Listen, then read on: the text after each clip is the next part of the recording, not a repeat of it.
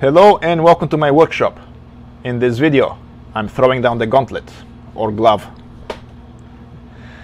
This is not a challenge for weight loss or exercise, but more a challenge for me to build something new in a very limited amount of time. Here is more about it. This is one of my selling locations. I know it looks quite empty, but the picture was taken right after I moved in the display cabinets in there. You might be wondering why I have a dance floor or why the cabinets are so far back, and the answer is the sun. I have 3 big windows and it's also an easterly exposure. So that means as soon as the sun rises, all the way up until noonish, the sun shines through. And depending on the time of year, the sun can shine through the front 60% of the booth. So that's why the cabinets are so far back. My products are sensitive to light, especially the ones made in cast resin. The sun basically bleaches the color, and depending on how the product is displayed, one side can be bleached but not the other, and that doesn't really look good at all. So that's why the cabinets are so far back. And now the question is, how do I get people to know what I sell so that they go inside the booth and make a purchase? And that's where I came up with 2 designs of a front display units. Both of those units are going to have solid backs so that they block the sun from shining through, and 3 open areas for see-through so that people walking by can see what I have, and those 2 units would be at the very front, each corner of the booth. For the height of the unit, I have decided to use myself as the appropriate height, because I think I am a average height person. So anybody who is taller than me can look at the top of the unit and see what I have. Anybody who is about my height can look at either, and anybody who is shorter can always have a look at the bottom and see what I have. There is no point in building anything in the very bottom because nobody's going to do a squat to look at what I have in there. The other interesting thing is the location of the display units is based on the so-called golden ratio, and if you're not familiar, I have drawn a little diagram right here to kind of explain what that is. I explain it simply by taking a line and dividing it so that the ratio of the total line to the long side is equal to the long side to the short side. After doing the math, you come up with a number of 1.618, and like pi, that division keeps on going forever without any end or pattern to it.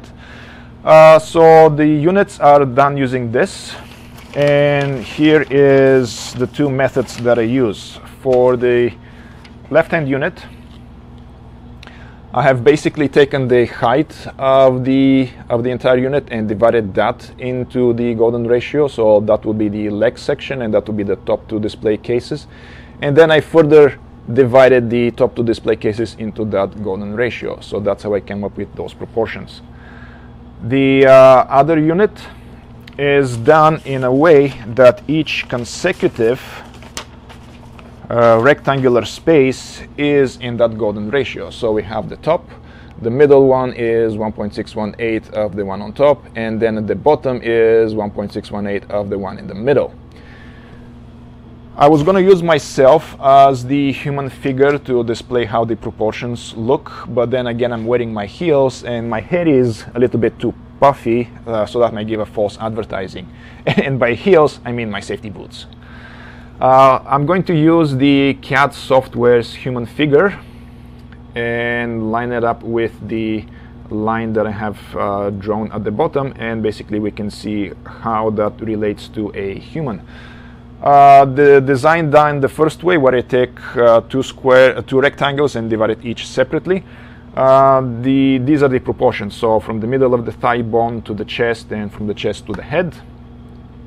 And when we look at the other one, let me just flip them, we can see that the other one is a bit more of a human form. So we have the bottom being at the hip bones, the middle one being towards the shoulders, and of course the top of the head.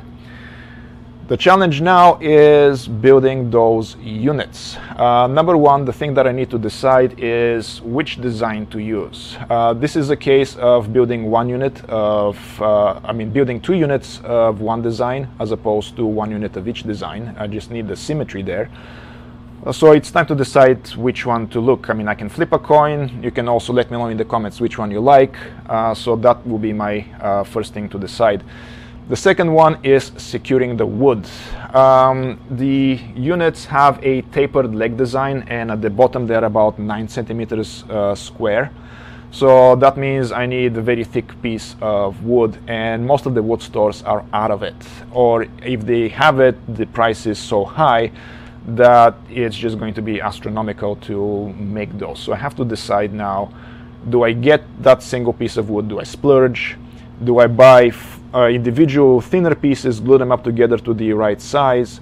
Or do I get thinner pieces of wood and glue them up in a way that they come up with that tapered pattern? Once I do that, I need to get the wood in my shop, and only then my build challenge begins. And I reckon I can build those probably in about 15 consecutive days. So that means taking some time off of work.